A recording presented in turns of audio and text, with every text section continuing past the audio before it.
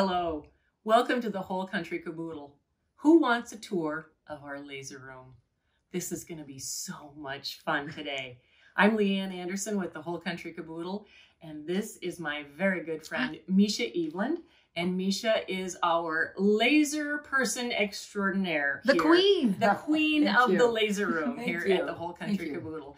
So without Misha, none of this can happen. Absolutely none of it. And so what we're going to do today is we are going to show you the actual process of what we go through to get one of these lasers done, these laser cut appliques. And so we just hope it gives you a better picture as far as what we do, how we do it. And I know for me, I had never seen the process before, so we're excited to show it to you today. So as we get started, right behind me is actually where we cut all of our fabric. Now, each piece that we have to cut, because the machines are geared to a certain size, we have to cut our fabrics generally 18 by 22 inches. So that's the size of the piece that we start with. So we're going to start right here. This is one of our machines. We actually have 3 working lasers here at the Whole Country Caboodle. We started 4 years ago with one small laser machine and quickly found out that we grew out of that and then into some bigger machines. And so this is one of them that we use. Each one has its own computer that goes with it so that we can keep these all working at the same time. So we're going to keep walking through, and actually over here, we have all of the fabric set up. Misha, you want to kind of give us an idea of what you've got here on the table? Well, I like a wide variety of different fabrics. Each day I make different things all throughout the day. So I like to have a little stockpile. So each night I cut fabric, and Ed, my assistant. Mr. Ed, my assistant, he normally and typically irons all the fabric I'm going to use for the day. And I then also iron a lot of things because there's different pieces in all the appliques. But I just have it kind of organized from the basics to the ones that, you know, are unique to each applique. And it just makes it handy because I just grab a sheet. And most of our laser cuts are now by the 18 by 22. We do have smaller pieces we cut, but most of them have now changed over to the larger pieces. And look at this stack. We have stacks of the Black Star. We use a lot of Black Star. Yes. Well, the cool thing about having these all done like this is it makes Misha's job much more efficient.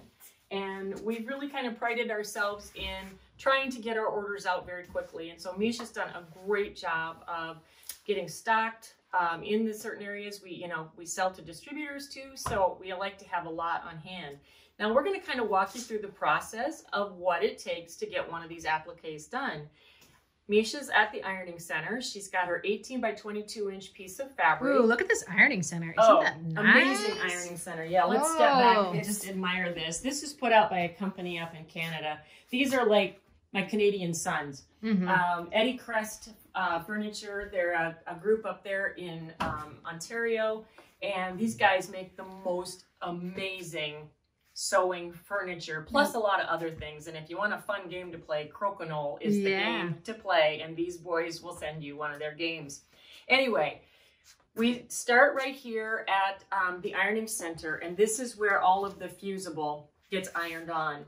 Now, Ed, he pre-cuts. We get these rolls in 75 yard rolls, and my husband Ed pre-cuts the fusible into these sheets. We use Heat and Bond Light. It's a great, real easy fusible to use. And Misha then hand irons all of this fusible based on the recommendations of the fusible company on how to properly iron this onto the fabric. We use a reliable iron, which I can't say enough good things about the reliable iron. We also do this process with no steam, so it's done with a dry iron. So we'll get the fusible all put on, and then we're going to show you the actual workings of the laser and how it operates. Now, you might think that we're cutting these pieces in multiple stacks. We cut this by one sheet at a time. So I'm sure you probably can do a few more, but we found to be the most efficient and the best cutting with one piece at a time.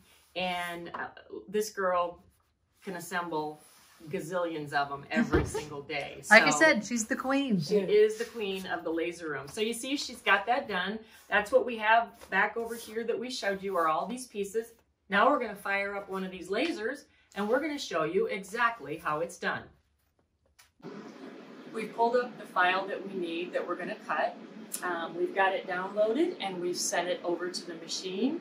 And the first thing we need to do once we get that sent over to the machine is we want to make sure that we've got this set up, the fabric set up exactly where we need it. So once we put the piece down into the machine, we know that we've got it focused to the level that we need it. Then what we do is we frame this out. And so we just run a little button that says frame. And what it does is it shows us that we're in the right spot as to where we're going to cut these pieces out. So once we get that done, we're going to shut the lid and we're going to start it up.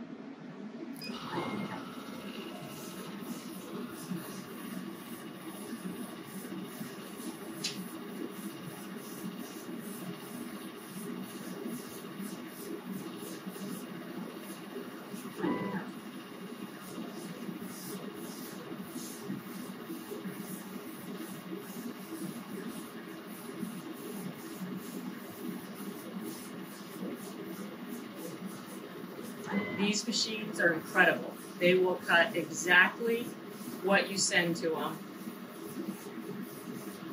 And it's amazing how precise they are.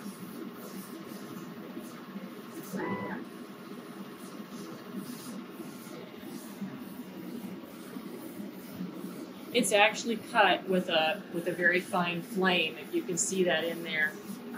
We do have to be equipped here to make sure that we're ready if there's an incident or anything happens. So I mean, it's got a complete ventilation system with it. It all has to be vented outside.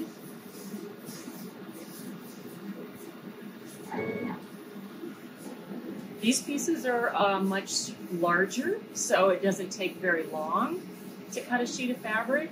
But there are sheets of fabric when we're doing like little eyeballs that it might take up to 20 minutes to cut an entire sheet, but you get enough pieces for a long, long time.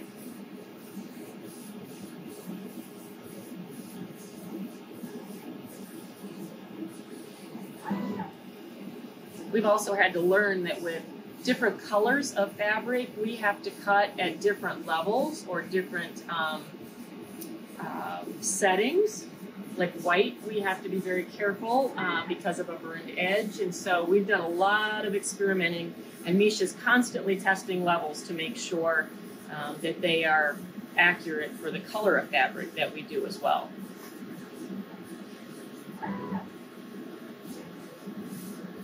And of course, we try to have as little of waste as possible. And if we have larger chunks of fabric, I know Misha will throw that aside and sometimes use that for test pieces and such. So. All right. We've got the first piece cut. And Caitlin, you want to show this in here when we pull this out? A lot of times what we do is pull the outside piece off. And then we've got all of our individual pieces all cut. You see it's got the fusible on the back. And I will say this, that if you ever get a piece and the fusible isn't fused down real well, or your backing paper doesn't come off quite as easily as you think it should, just take it to your ironing board and use a medium iron on it, flip it over, and iron on the back side. Let it cool, and then your paper should peel right off. So if you ever have an issue with that, don't panic. Just make sure that it gets re-ironed down, and it should be fine. Now over here, what we're going to show you is exactly what you're going to get in one of these packs. And so this one that we're cutting right now is our Collie Sheltie in the brown coloration. We actually have this Collie Sheltie in 4 different color combinations. And so this is what you get. You're going to get a beautiful color picture on the one side, your instructions on how to assemble on the back side, and then on the inside what you're going to get is actually a layout of where each of the pieces go. And in our applique video, it shows you exactly how to assemble those on one of those silicone mats. And so this little Collie Sheltie You can see this. This has quite a few pieces in it. So you can see all the different cuttings that we have to do for that one applique. We have some that you might get multiples on a sheet. Yep. You'll need to just snip them out.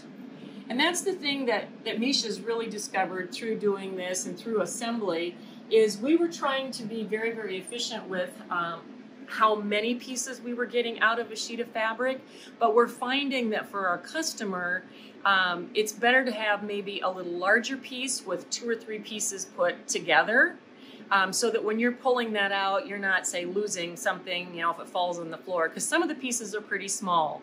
And so, like, if you would get, say this where it's got a couple of little pieces on it, we recommend just take the backing paper off first and then snip them apart. So it just makes the process a little bit easier. So now that we've shown you the applique process, what we're going to do next is we're going to show you all of the appliques that we have available to you on our website. We're going to walk you through all of our appliques now so you can see exactly what we have available. And most of these are going to be kind of by collection. And so that's the way they're going to be on our website as well. So the first group that we're going to show you is actually from a group called Scatter Love, and it was in a calendar program, and it was also in a quilt called Scatter Love Throughout the Year. And so those are still available, but these are basically an applique for every month. These are a little bit larger appliques. As you can see, they're all packaged behind. Everything is included. Not only, you know, can you do them for quilts, but you can do them for small wall hangings, just little projects. Kind of, you got to think sort of outside the box when you're looking at these appliques. They can be used for a lot of different things. So keep that in mind. As we keep going, we've got our cat section, and actually we've got 10 different cats now. And these all coordinate with the cats that are in our fabric line, Live, Love, Meow. Keep in mind that these not only come as pre-cuts, but they also come as a single pattern. So let's just say you have a cat that looks like the tuxedo, but it's a different color. You can get the pattern and cut your own, and then you've got it to whatever color you want it. So that's something to keep in mind as well. I also want to tell you that in quite a few of our animal pieces, we use actual batting for some of the applique pieces. A couple of the questions that I get, number one, is how washable is it since it's on the outside of a quilt? And then another question that we get as far as in the fusing process. Washability, I think the best way that I have tested it has been on bibs for my grandchildren, and they get washed repeatedly. And it may pill just a little bit. Not bad though, but it washes up well. So I mean, washability, we've tested it and it washes very, very well. The other thing that I will tell you is that when you fuse these together, because the batting is a little bit thicker, you may have to use just a little bit more heat. I know our instructions say use a dry medium iron, but with the batting pieces, sometimes you have to heat it up just a little bit more and use a shot of steam. So just keep that in mind, that you may need a shot of steam to activate the fusible on the batting pieces. Moving along, we've got our houses, and we've got 4 adorable little houses that go with the Covered in Truth line, as well as then the words that we use in a couple of our quilts. And those can be used for a multitude of different things. So you can see there's tons of different pieces in all of these applique packs. Now, several years ago, I started with 12 different dogs. And that was how I got started doing laser cuts. We currently today have still those same 12 dogs, but we have, I believe it's 98 different, some of them are the same dog in different colors, but we've got 98 different dogs that you can choose from. And we're coming up with new ones as often as we can. We get a lot of requests, and we appreciate that. When we start hearing one over and over and over, then we know that that's something that we really need to do. Our most recent ones that we have done have been, we did a Chinese crested. That one was a riot to do. We did the English Mastiff. We did a Portuguese water dog. And so if there's something that you're really looking for and we can help you with that, or sometimes it's simply taking one of our dogs and recoloring it, and it will look like even a different breed of dog. So you can kind of keep that in mind as well. These dogs they travel with us when we go to shows. They're practically become the mainstay of our business. So we love our critters. The woodland characters are from a little group that Caitlin and I did called To Be or Not to Be. And the top ones are a little bit larger, and they're just the heads. And then as we move down, we've got the full body characters that can just be used on tons and tons of different projects for your children or grandchildren. So those are lots of fun. Those were so successful that what we did is we took them and we also then cut them out of flannel. And so we've got a flannel line from Janet Nesbitt that we use, and we cut the appliques out of flannel and cotton, so it's a little bit more of a combination. I'll also tell you that if you see buttons, like little eye buttons and that type of thing, those little notions are included in the packs as well.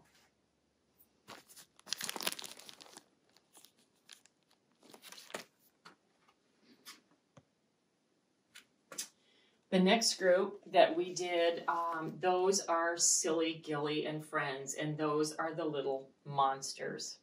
Real fun, bright, bright colors, lots of fun. Moving on, these are the dragons, and these coordinate with Whirligig Magic. They're using a lot of our brighter fabrics. A lot of our appliques we cut out of our basics, or the basics that we can get from Henry Glass Fabrics, because then we know that we can continue to cut them for a long time in those colorations, because then we don't have to change them. So that's what we do with the little dragons. Now, the earlier dogs that I showed you were an 8-inch size. So these are actually a 5-inch size. They would be a little bit smaller dog, smaller projects, smaller pieces, of course. But we've got different projects or project sheets that you can use with the smaller dogs. Again, we have those in the single patterns as well, if you want to cut your own and use a different coloration. And we have all of them as the 5-inch. Patterns. Yep, 5-inch patterns. Yep. Now we've got on the top here, this is a group that we did with our Away in a Manger. And so it's a lot of the characters that would have been in the stable. We've got, of course, baby Jesus up on top with the star. I don't think the flamingo was probably in the manger, was it? Maybe. Could have been. It could have been. Never know. You don't. Might not have been documented. Yeah, exactly.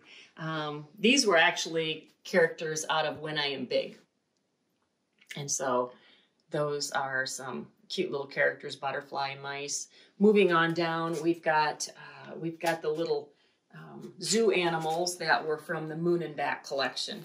And this one's nice. Look at those zebra stripes. They're all on one sheet. All on one sheet. All you got to do is pull that backing paper off and snip them apart. And so you're not going to lose pieces. And that is amazing. So that was really the brainchild of Misha. And then our last side here. These are some of our... There's another side.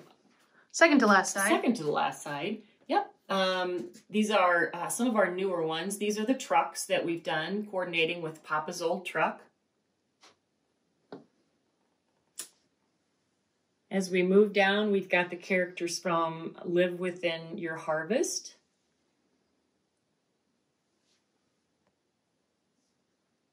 And then sometimes we just do, they don't necessarily coordinate with the fabric collection, but we have the little fishing bear and the ballerina bear that are really cute companions with our screen printed panels, Why God Made Little Girls and Why God Made Little Boys. So those are something that you can add on to that. And then our latest collection, which we're supposed to get in tomorrow, I'm so excited. Our production samples are coming in.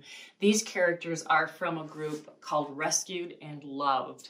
And these are characters that Caitlin and I thought that probably would be rescued and definitely loved by those that rescue them.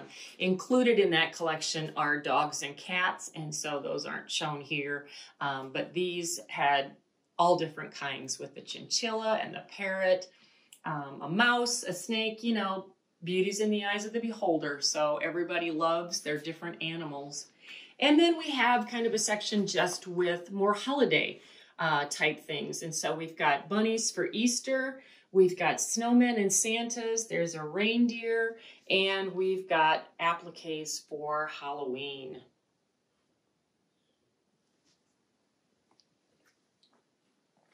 Keep in mind that all of these are available on our website. If you have any questions or can't find something, please feel free to reach out to us. We hope you've enjoyed the tour of the laser room. We have really thoroughly enjoyed telling you a little bit more about it. We're so proud of what we've done here. We can't say enough about how happy we are to have Misha on board, running all of this, keeping it organized. I think her middle name is probably organized. And so we just can't say enough good things about Misha. She's a huge part of this business, and Caitlin and I are thrilled to have her here running this room for us. So we hope you've enjoyed this, and we hope you'll stop back and see what else we have yet to come.